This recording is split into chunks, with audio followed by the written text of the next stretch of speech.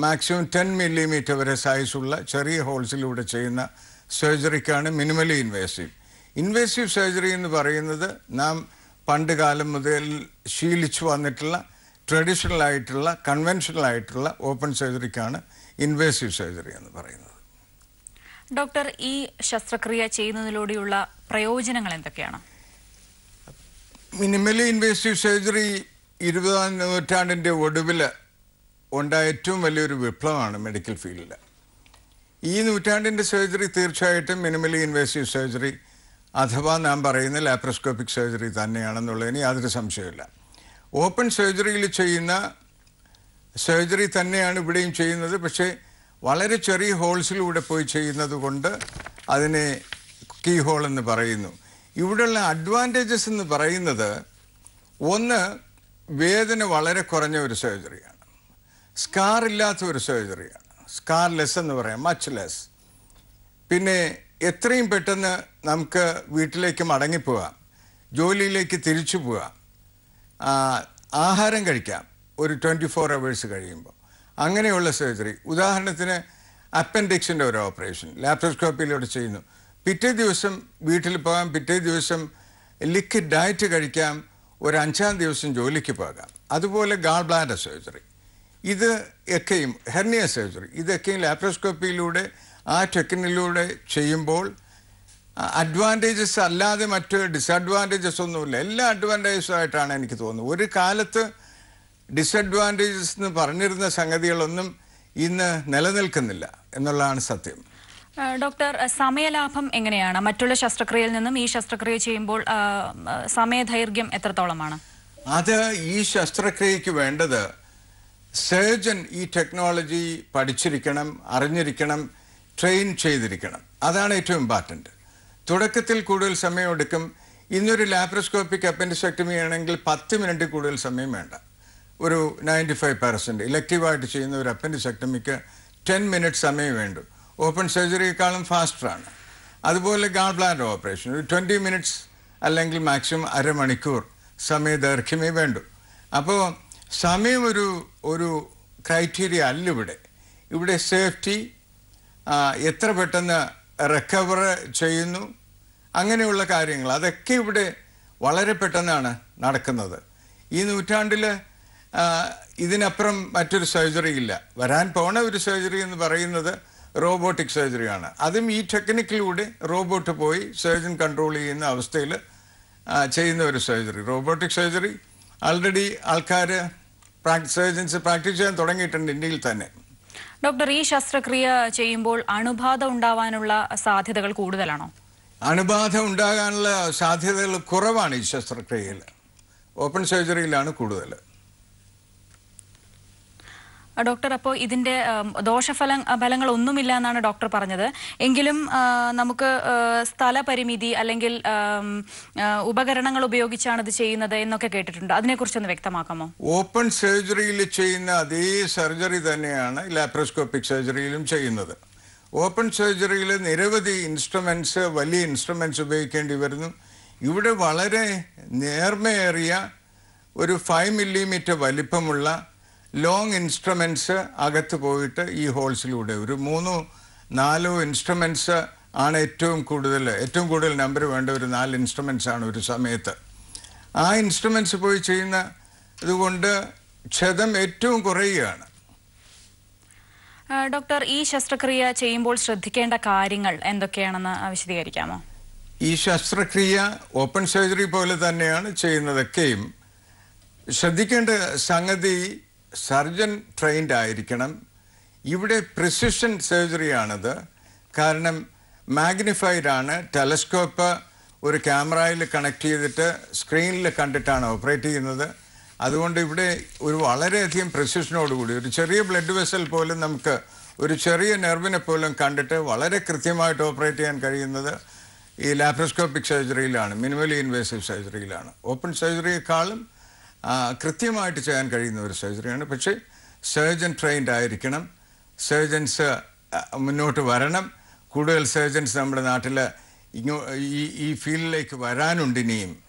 Doctor, ഒരു കാര്യം ചോദിക്കട്ടെ, അതായത് ഈ ശസ്ത്രക്രിയ ചെയ്യേണ്ട രീതി എന്തൊക്കെയാണ്, അതിനെക്കുറിച്ചൊന്ന് വിശദീകരിക്കാമോ? ഈ ശസ്ത്രക്രിയ ചെയ്യുന്നതിന് ആവശ്യമായ ഘടകങ്ങളെന്ന് പറയുന്നത് ടെലസ്കോപ്പ്, ഒരു 0 ഡിഗ്രി അല്ലെങ്കിൽ 30 ഡിഗ്രി അല്ലെങ്കിൽ 45 ഡിഗ്രി ടെലസ്കോപ്പ്, ഒരു CCD ക്യാമറ ടെലസ്കോപ്പിൻ്റെ അറ്റത്ത് ഹെഡിൽ കണക്ട് ചെയ്യുന്നു. ടെലസ്കോപ്പിൻ്റെ അറ്റത്ത് ക്യാമറ ഘടിപ്പിച്ചിട്ട് ഇതിനെ ഇൻ ടേൺ ഒരു മോണിറ്ററിലേക്ക് കണക്ട് ചെയ്യുകയാണ്. ഈ മോണിറ്ററിൽ കണ്ടിട്ട് മോണിറ്ററിൽ നോക്കിയിട്ടാണ് സർജൻ ഓപ്പറേറ്റ് ചെയ്യുന്നത്. വയറ്റിൽ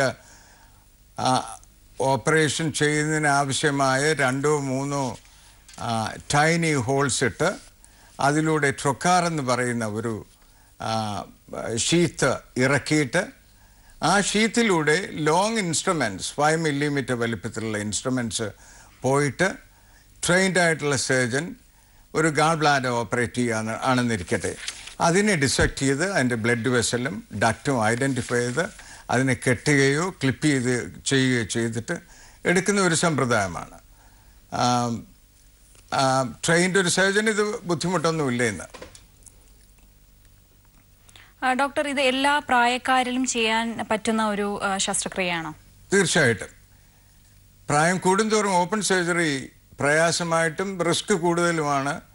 പലപ്പോഴും എൻ്റെ അനുഭവത്തിൽ കണ്ടിട്ടുള്ളത് പ്രായം കൂടുന്നവരിൽ ലാപ്രോസ്കോപ്പിക് സർജറി അല്ലെങ്കിൽ മിനിമലി ഇൻവേസീവ് സർജറി പെട്ടെന്ന് അവർ റിക്കവർ ചെയ്യുന്നതായിട്ടാണ് കാണുന്നത്. അതിന് കോൺട്രാ ഇൻഡിക്കേഷൻസ് ഒന്നുമില്ല, പ്രത്യേകിച്ച് പാടില്ല എന്ന് ഒരു അവസ്ഥയില്ല.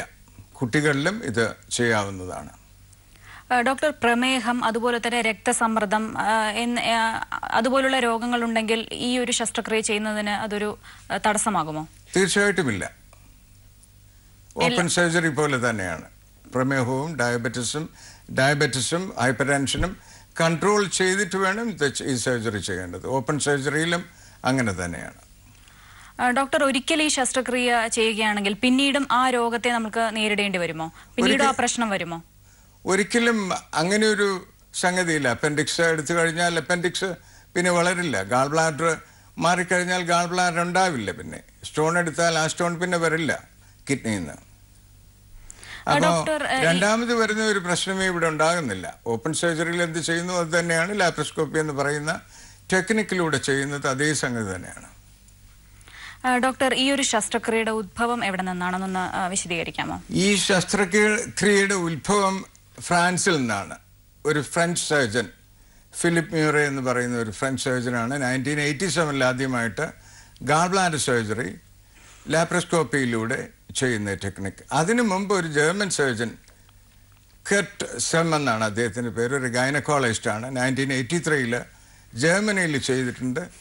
ഒരു ഗൈനക്കോളജിസ്റ്റ് ആദ്യമായിട്ട് അപ്പൻഡിസെക്ടമി ചെയ്യുന്ന അവിടെയാണ്. അതും ലാപ്രോസ്കോപ്പിക് ടെക്നിക്കായിരുന്നു. പക്ഷേ അന്നത് പ്രാവർത്തികമായിട്ട് അതിന് അംഗീകാരം കിട്ടി. ലോകമെമ്പാടും അത് അക്സെപ്റ്റ് ചെയ്ത് പ്രായോഗികമാക്കിയില്ല. 87 ഫിലിപ്പ് മ്യൂറെ ചെയ്തതിന് ശേഷമാണത് ലോകമെമ്പാടും അത് അനുവർത്തിക്കാൻ തുടങ്ങിയത്. ഡോക്ടർ, കേരളത്തിൽ ഈ ശസ്ത്രക്രിയ എത്രത്തോളം വ്യാപിച്ചിട്ടുണ്ട്? കേരളത്തിൽ എത്രത്തോളം എന്ന് പറഞ്ഞാൽ വ്യാപിക്കേണ്ട വിധത്തിൽ വ്യാപിച്ചിട്ടില്ല എന്നുള്ളത് ഒരു സത്യമാണ്. ഇനിയും ഒരുപാട് സർജൻസ്, എനിക്ക് തോന്നുന്നത് ഒരു സർജൻസിൽ ഒരു 5% താഴെയാണെന്നും ലാപ്രോസ്കോപ്പിക് സർജറി കോമ്പിറ്റൻ്റ് ആയിട്ട് ചെയ്യാൻ കഴിയുന്ന സർജൻസ് കേരളത്തിലുള്ളത്. നമ്മൾ പുറകിലാണ്, സംശയമില്ല. ഇതാണ് ഈ നൂറ്റാണ്ടിൻ്റെ സർജറി. ഓപ്പൺ സർജറി കഴിഞ്ഞ നൂറ്റാണ്ടിൻ്റെ ആണ്. ഇപ്പോൾ ഗാൾ ബ്ലാഡർ സർജറി ഓപ്പൺ സർജറിയിലൂടെ ചെയ്താൽ ഒരു ക്രൈമാണോ എന്ന് പോലും സംശയിക്കുന്ന ഒരവസ്ഥയിലാണ് നാം. പക്ഷേ നാം പലരും അത് മനസ്സിലാക്കിയിട്ടുള്ള ഇല്ല എന്നതാണ് സത്യം. ഡോക്ടർ, ഈ ഒരു ശസ്ത്രക്രിയ ചെയ്യാൻ ഡോക്ടേഴ്സിന് സ്പെഷ്യൽ ആയിട്ടുള്ള ട്രെയിനിങ് വല്ലതും ആവശ്യമുണ്ടോ? തീർച്ചയായിട്ടും ട്രെയിനിങ് വേണം. ഒരു ഓപ്പൺ സർജറിയിൽ ട്രെയിൻഡ് ആയിട്ടുള്ള ഒരു സർജന് വളരെ പെട്ടെന്ന് തന്നെ പഠിച്ചെടുക്കാൻ സാധിക്കും എന്നുള്ളതിന് സംശയമൊന്നുമില്ല. എൻ്റെ ഒരു ആറ്റിറ്റ്യൂഡ് ഞാൻ പലപ്പോഴും പറയാറ്, if I can do it why not somebody else do it എന്ന് ഞാൻ ചോദിക്കാറുണ്ട്. Anybody can do it, any surgeon can get trained. ഒരു സർജൻ വളരെ ഫാസ്റ്റായിട്ട് പിക്കപ്പ് ചെയ്യും, വേറൊരു സർജൻ ചിലപ്പോൾ കൂടുതൽ സമയം എടുക്കും. പിന്നെ സ്കില്ല് എപ്പോഴും ഒരു ഘടകമാണ് ഇതിന്. എല്ലാ സ്കില്ലുള്ള സർജൻസ് വേണമല്ലോ സർജറിക്ക് പോകേണ്ടത്. ഡോക്ടർ, ഈ ഒരു ശസ്ത്രക്രിയ ചെയ്യുമ്പോൾ അനസ്തേഷ്യ ആവശ്യമുണ്ടോ? എന്താണ് അതിനെ കുറിച്ചൊന്ന് പറയാമോ? ഇത് ലോക്കൽ അനസ്തീസിയ ആയാലും സ്പൈനൽ അനസ്തീസിയ ആയാലും അല്ലെങ്കിൽ റീജിയണൽ അനസ്തീസിയ ആയാലും സാധാരണഗതിയിൽ ചെയ്യാറില്ല. ഇത് ജനറൽ അനസ്തീസിയയിലാണ് ചെയ്യുന്നത്. ഈ സർജറി ചെയ്യുമ്പോൾ ഒരു സ്പേസ് ആവശ്യമാണ്. കാരണം ചെറിയ ഹോൾസിലൂടെ ഒരു ക്യാവിറ്റി ഉള്ള സ്ഥലത്ത് അല്ലെങ്കിൽ ആർട്ടിഫിഷ്യലായിട്ടൊരു സ്പേസ് ഉണ്ടാക്കിയിട്ടാണ് ചെയ്യുന്നത്. ഇപ്പോൾ വയറ്റിനുള്ളിൽ ഒരു ഏതാനും മണിക്കൂർ സർജറി കഴിയുന്നത് വരെ, അരമണിക്കൂറാകാം, 2 മണിക്കൂറാകാം, 1 മണിക്കൂറാകാം, ആ സമയം വരെ സ്പേസ് ഉണ്ടാക്കാൻ വേണ്ടി കാർബൺ ഡൈ ഓക്സൈഡ് എന്നൊരു ഗ്യാസ് നിറച്ചിട്ടാണ് ചെയ്യുന്നത്. അത് സർജറി കഴിയുമ്പോൾ ഈ ഗ്യാസ് എല്ലാം പുറത്തു പോകും. കുറച്ച് ഗ്യാസ് അബ്സോർബ് ചെയ്യും. അത് കൂടുതലാണോ നോർമലായിട്ടുള്ള ലെവലിലാണോ എന്ന് മോണിറ്റർ ചെയ്യാനുള്ള ഉപകരണങ്ങൾ എന്നുണ്ട്. കാപ്പനോഗ്രാഫ് എന്ന് പറഞ്ഞ സാധനം കണക്ട് ചെയ്ത് അതിന്റെ ലെവൽ മനസ്സിലാക്കാൻ. അതായത് ഈ കാർബൺ ഡൈ ഓക്സൈഡ് വാതകം ഉപയോഗിക്കുന്നതിനുള്ള അപാകതകൾ എന്തെങ്കിലും ഉണ്ടോ? പ്രത്യേകിച്ച് അപാകതകളൊന്നുമില്ല. അതാണ് ഏറ്റവും സേഫ്. ഇപ്പം മറ്റ് ഓക്സിജനോ മറ്റൊന്നും ഉപയോഗിക്കാൻ ഒക്കില്ല. അതിനൊക്കെ ചിലത് കമ്പസ്റ്റബിൾ ആണ്, അതുകൊണ്ട് മറ്റ് പലത് ടോക്സിക് ആണ്. അതുകൊണ്ട് ഏറ്റവും സേഫായിട്ട് ഉപയോഗിക്കാവുന്ന ഗ്യാസ് കാർബൺ ഡൈ ഓക്സൈഡാണ്. ഡോക്ടർ, ഇന്ന് കേരളത്തിൽ ഈ ശസ്ത്രക്രിയ എത്രത്തോളം നിലവിൽ വന്നിട്ടുണ്ട്? അതായത് എല്ലാവരും ഇത് ചെയ്യാൻ തുടങ്ങുന്നുണ്ടോ? അതുപോലെ തന്നെ അഥവാ ചെയ്താലും ഇതിന് സക്സസ് ഉണ്ടോ? ഡോക്ടർ അതിനെക്കുറിച്ചൊന്ന് വിശദീകരിക്കാമോ? കേരളത്തിലെ പ്രധാനപ്പെട്ട സിറ്റീസിൽ തന്നെയും ലിമിറ്റഡ് നമ്പർ ഓഫ് സർജൻസ് ചെയ്യുന്നുള്ളൂ എന്നുള്ളതാണ് ഇതിൻ്റെ ഒരു പോരായ്മ. കൂടുതൽ സർജൻസ് ഇനിയും മുന്നോട്ട് വരേണ്ടതായിട്ടുണ്ട്. തിരുവനന്തപുരം, കൊച്ചി, കോഴിക്കോട് എടുത്തു കഴിഞ്ഞാൽ തന്നെ നമുക്ക് വിരലിലെണ്ണാവുന്ന സർജൻസ് മാത്രമാണ് കോമ്പിറ്റൻ്റ് ആയിട്ട് അല്ലെങ്കിൽ അഡ്വാൻസ്ഡ് ആയിട്ട് ഈ ടെക്നോളജി ഉപയോഗിച്ച് സർജറി ചെയ്യുന്നത്. ഡോക്ടർ, ഈ ഒരു ശസ്ത്രക്രിയ ശരീരത്തിന്റെ ഏതെല്ലാം ഭാഗങ്ങളിൽ നമുക്ക് ചെയ്യാൻ സാധിക്കും? അതായത് സാധാരണയായി അടിവയറ്റിൽ മാത്രം ചെയ്യാൻ സാധിക്കുന്ന ഒരു ശസ്ത്രക്രിയ എന്നാണ് പൊതുവെയുള്ള ഒരു ധാരണ. അതിനെക്കുറിച്ചൊന്ന് വ്യക്തമാക്കാമോ? മിനിമലി ഇൻവേസീവ് സർജറി എല്ലാ ഏരിയാസിലും, ഉദാഹരണത്തിന് ഇപ്പോൾ വേരിക്കോസ് വെയിൻസ് ഉള്ള ഒരാൾക്ക് മിനിമലി ഇൻവേസീവ് സർജറി ഇന്നുണ്ട്. RFA എന്ന് പറയും, റേഡിയോ ഫ്രീക്വൻസി.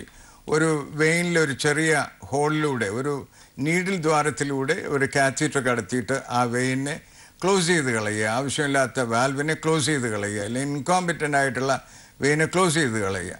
പൈൽസിനുണ്ട് സ്റ്റേപ്പിൾ സർജറി, അതും മിനിമലി ഇൻവേസീവ് സർജറിയാണ്. ഫിസ്റ്റുലാക്കിന്ന് വന്നിട്ടുണ്ട്, വീഡിയോ അസിസ്റ്റഡ് ആയിട്ട് ANL ഫിസ്റ്റുലയെ ട്രീറ്റ് ചെയ്യുന്ന ഒരു സമ്പ്രദായം, അതും മിനിമലി ഇൻവേസീവ് സർജറിയാണ്. ഇന്ന് ഹാർട്ടിൻ്റെ ഉദാഹരണത്തിന് മിനിമലി ഇൻവേസീവ് സർജറി, കാർഡിയാക് സർജറിയിൽ ഹാർട്ടിന് വന്നിട്ടുണ്ട്. വാൽവ് റിപ്പയറിനായാലും ഗ്രാഫ്റ്റ് ആയാലും കൊറോണറി ബൈപ്പാസ് ആയാലും ചെസ്റ്റ്, അതായത് ബ്രസ്റ്റ് ബോൺ തുറക്കാതെ ഒരു ചെറിയ ഹോളിലൂടെ ചെസ്റ്റിൻ്റെ സൈഡിൽ റിപ്സിന് ഇടയ്ക്കൂടെ ഒരു ഇൻസിഷൻ ഇട്ട് പോയിട്ട് ചെയ്യുന്ന മിനിമലി ഇൻവേസീവ് സർജറി ഇന്ന് ഹാർട്ട് സർജറിയിൽ വന്നിട്ടുണ്ട് ഗ്രാഫ്റ്റ് ചെയ്യാനായിട്ട്.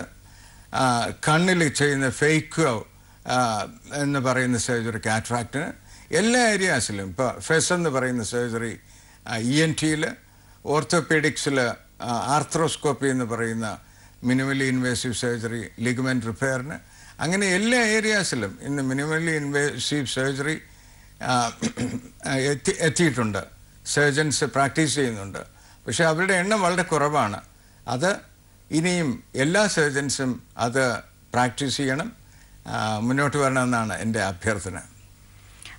ഡോക്ടർ, അവസാനമായി ചോദിക്കട്ടെ, ഈ ഒരു ശസ്ത്രക്രിയയുടെ ഭാവി എന്താണ്? ഈ ശസ്ത്രക്രിയയുടെ ഭാവി ഇതാണ്. ഇന്നത്തെ പ്രസന്റ് ഡേ, ഇന്നത്തെ സർജറി ഇത് തന്നെ ആയിരിക്കണം.